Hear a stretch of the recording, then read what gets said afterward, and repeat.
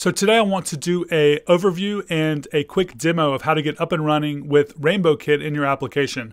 RainbowKit is a library that was released yesterday, May 5th, 2022 by the Rainbow Wallet team that offers a really slick experience for user experience in the application as well as developer experience in the application for implementing wallet sign-in as well as identity.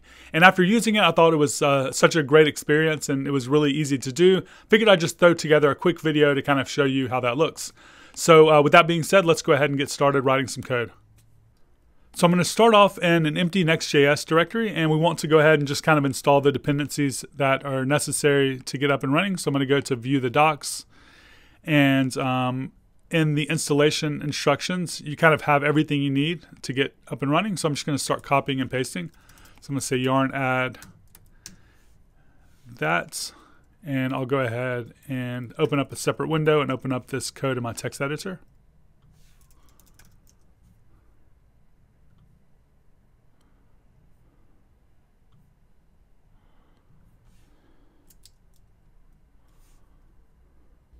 All right, next we'll jump back into the docs and we'll go ahead and start importing some stuff. So here I'll go ahead and import everything that's listed there, and we're going to do this in pages/_app.js. So we're importing the styling, we're importing the imports from RainbowKit, and then we're also importing some things from WAGMI, which is a web3 React hooks library. Next we'll go to our configuration imports, and I'll just go ahead and copy and paste that as well. And the only thing that we need to consider is our environment variable. So you can use different providers. So you can use Alchemy, or you can use Infura, or the other ones that they have listed. Let's see here, the ones they have here. So they support a handful here. So back to where we were though, what we need to do is basically set that environment variable. So I'm going to go ahead and set that now. And let me see the name of it. It's going to be under alchemy_ID.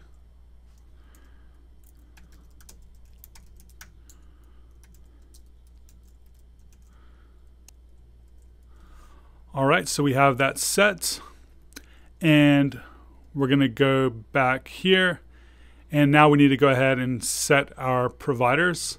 So we just want to wrap our main component with the WAGMI provider as well as the RainbowKit provider. So for us, that's going to be like right here. So we're going to basically return that, and then I'll delete this component and drop it right here.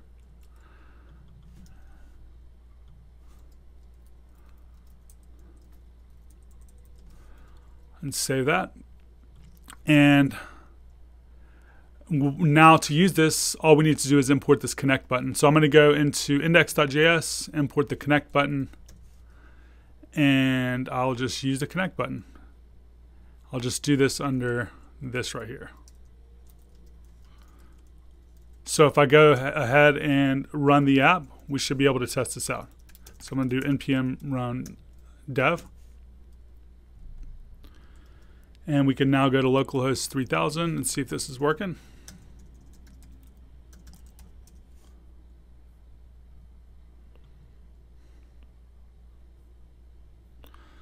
All right, so our app is loaded. So now we see this connect wallet button. So we're going to click that, and you now see we have this really nice UI. I click on MetaMask, and we're connected. Now, I think I'd connected earlier via the same address. So let's try that again, where we actually choose the address. So you see like the address pops up and stuff. And that literally took us just a few lines of code and a few seconds to do. If you remember a year ago, building this type of interface would have taken you, I mean, obviously like hours, but probably days or even weeks. So it's really cool to have something like this that's just so easy to use. And we can also do a lot with it. So like you can do a custom connect button where you have control over, here it is right here, where you have control over pretty much all of the props. There's a lot of customization going on in other different areas that I haven't really explored yet. The theming though is pretty sweet. So it's really simple to kind of like import the, let's say like dark theme or midnight theme. So we'll go back here and we'll import from RainbowKit dark theme and midnight theme. And then if we want to use one of these themes, all we need to do is just drop it here in the provider, saying the theme is equal to the midnight theme and invoking that. And then if we go back to our app, you'll see that we have like this new theme. And if I go ahead and like disconnect, actually I can disconnect here, I think.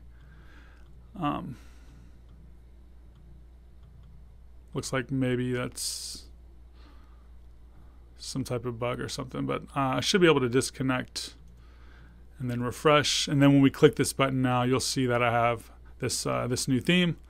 And that was really, really easy to do, right? So I think that's pretty awesome. I was pretty stoked to kind of, be able to try this out finally after I've been hearing quite a bit about it, and I really, really liked it. So I figured I'd just throw this video together. So that's really about it. I just wanted to kind of check it out and show you how it looks.